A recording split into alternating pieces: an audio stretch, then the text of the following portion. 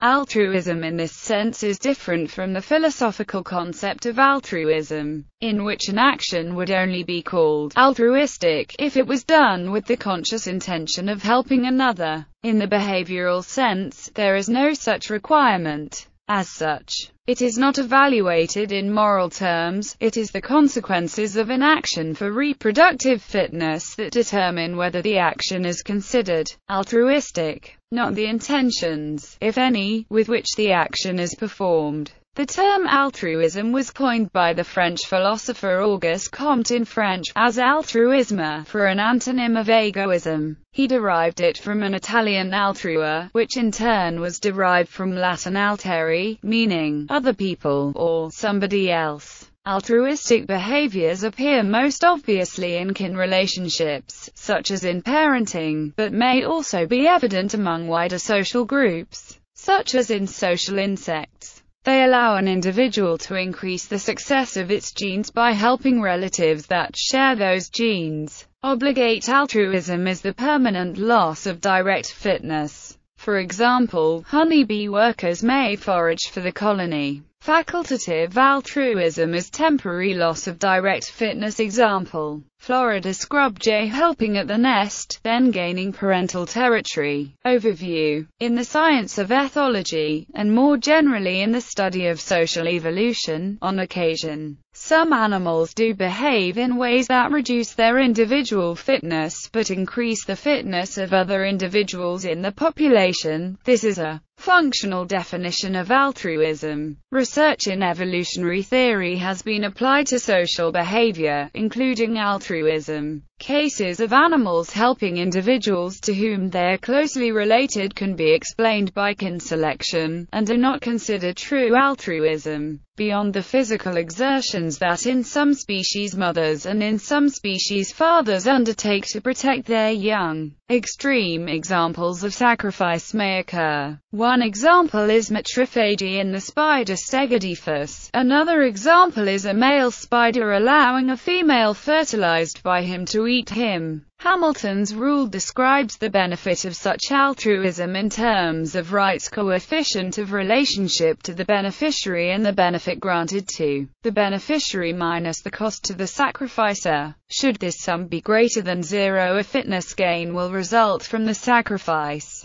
When apparent altruism is not between kin, it may be based on reciprocity. A monkey will present its back to another monkey, who will pick out parasites. After a time the roles will be reversed. Such reciprocity will pay off, in evolutionary terms, as long as the costs of helping are less than the benefits of being helped, and as long as animals will not gain in the long run by cheating, that is to say, by receiving favors without returning them. This is elaborated on in evolutionary game theory, and specifically the prisoner's dilemma as social theory. Altruism is an evolutionary enigma, not because it cannot arise by mutation, but because it is evolutionarily unstable. It is even possible for altruism to spread to all the members of a population, through a variety of mechanisms. However, should a mutation for selfishness arise, the carriers of that altered gene will almost always be fitter than the rest of the population, resulting, ultimately, in the replacement of altruism by selfishness.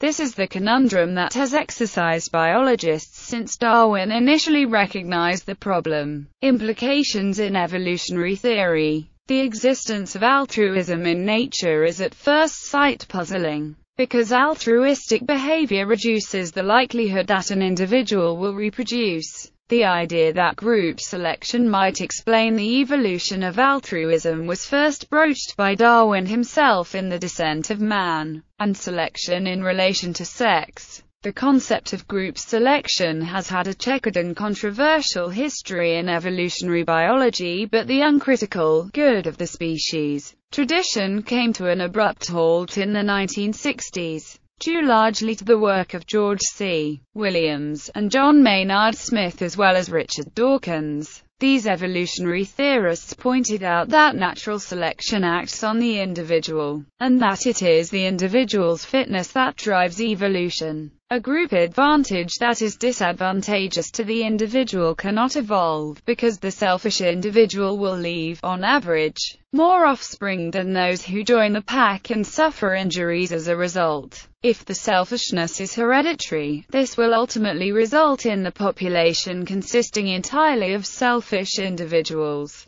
However, in the 1960s and 1970s an alternative to the group selection theory emerged. This was the kin selection theory, due originally to W.D. Hamilton. Kin selection is an instance of inclusive fitness, which is based on the notion that an individual shares only half its genes with each offspring, but also with each full sib. From an evolutionary genetic point of view, it is therefore as advantageous to help with the upbringing of full sibs as it is to produce and raise one's own offspring. The two activities are evolutionarily entirely equivalent. Cooperative breeding could thus evolve without the need for group-level selection. This quickly gained prominence among biologists interested in the evolution of social behavior. In 1971, Robert Trivers introduced his reciprocal altruism theory to explain the evolution of helping at the nest of an unrelated breeding pair of birds. He argued that an individual might act as a helper if there was a high probabilistic expectation of being helped by the recipients at some later date. If, however, the recipients did not reciprocate when it was possible to do so, the altruistic interaction with these recipients would be permanently terminated.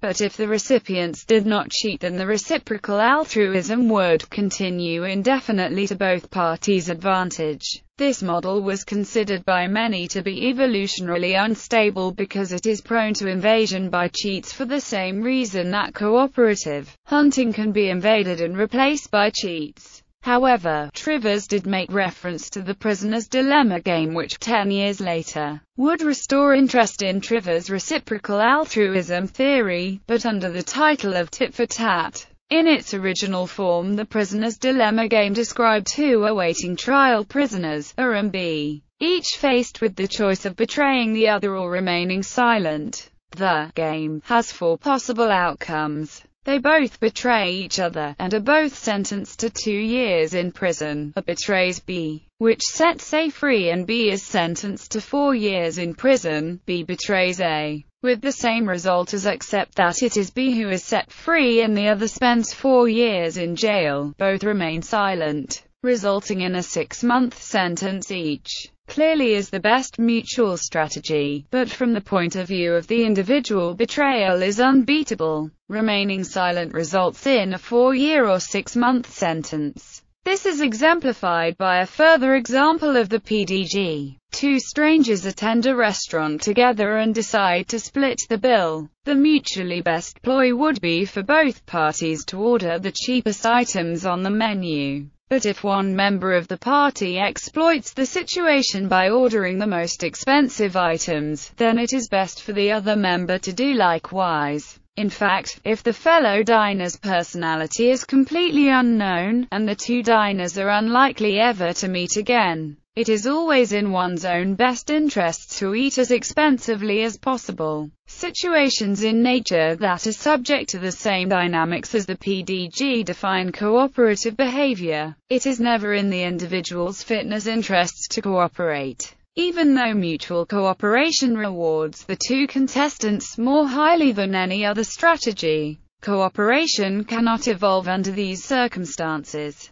However, in 1981 Axelrod and Hamilton noted that if the same contestants in the PDG meet repeatedly, then tit for tat is a robust strategy which promotes altruism. In tit for tat, both players' opening moves are cooperation. Thereafter each contestant repeats the other player's last move, resulting in a seemingly endless sequence of mutually cooperative moves. However, mistakes severely undermine tit for tat's effectiveness, giving rise to prolonged sequences of betrayal, which can only be rectified by another mistake. Since these initial discoveries, all the other possible IPD game strategies have been identified, but all can be outperformed by at least one of the other strategies, should one of the players switch to such a strategy. The result is that none is evolutionarily stable, and any prolonged series of the iterated prisoner's dilemma game, in which alternative strategies arise at random, gives rise to a chaotic sequence of strategy changes that never ends. In the light of the iterated prisoner's dilemma game failing to provide a full answer to the evolution of cooperation or altruism, several alternative explanations have been proposed. There are striking parallels between altruistic acts and exaggerated sexual ornaments displayed by some animals, particularly certain bird species,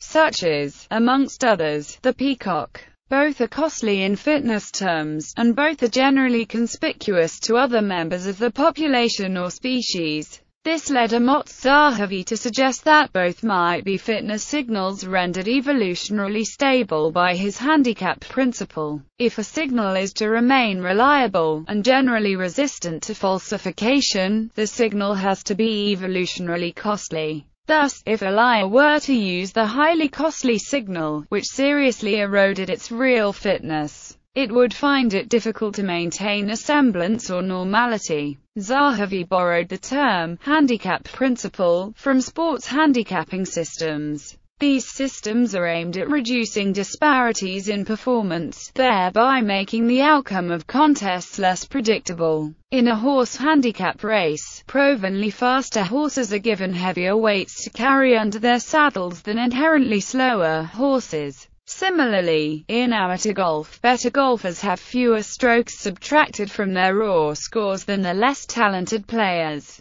The handicap therefore correlates with unhandicapped performance, making it possible, if one knows nothing about the horses, to predict which unhandicapped horse would win an open race. It would be the one handicapped with the greatest weight in the saddle. The handicaps in nature are highly visible, and therefore a peahen, for instance, would be able to deduce the health of a potential mate by comparing its handicap with those of the other males. The loss of the male's fitness caused by the handicap is offset by its increased access to females, which is as much of a fitness concern as is its health. An altruistic act is, by definition, similarly costly. It would therefore also signal fitness, and is probably as attractive to females as a physical handicap. If this is the case, altruism is evolutionarily stabilized by sexual selection. There is an alternate strategy for identifying fit mates which does not rely on one gender having exaggerated sexual ornaments or other handicaps, but is generally applicable to most, if not all, sexual creatures.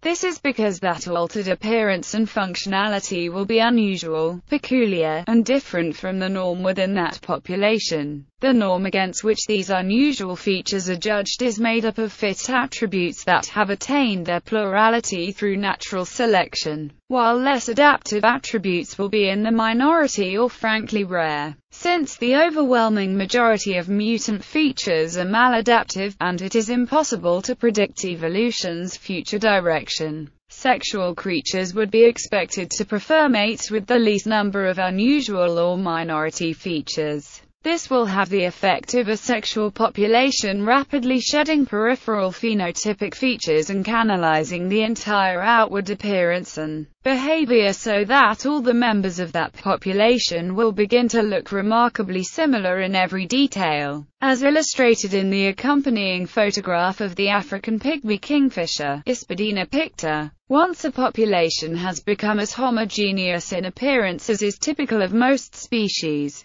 its entire repertoire of behaviors will also be rendered evolutionarily stable, including any altruistic, cooperative and social characteristics. Thus, in the example of the selfish individual who hangs back from the rest of the hunting pack but who nevertheless joins in the spoils, that individual will be recognized as being different from the norm, and will therefore find it difficult to attract a mate. Its genes will therefore have only a very small probability of being passed on to the next generation, thus evolutionarily stabilizing cooperation and social interactions at whatever level of complexity is the norm in that population. Reciprocity mechanisms. Altruism in animals describes a range of behaviors performed by animals that may be to their own disadvantage but which benefit others. The costs and benefits are measured in terms of reproductive fitness, or expected number of offspring. So by behaving altruistically, an organism reduces the number of offspring it is likely to produce itself, but boosts the likelihood that other organisms are to produce offspring. There are other forms of altruism in nature other than risk-taking behavior, such as reciprocal altruism. This biological notion of altruism is not identical to the everyday human concept. For humans, an action would only be called altruistic if it was done with the conscious intention of helping another. Yet in the biological sense there is no such requirement.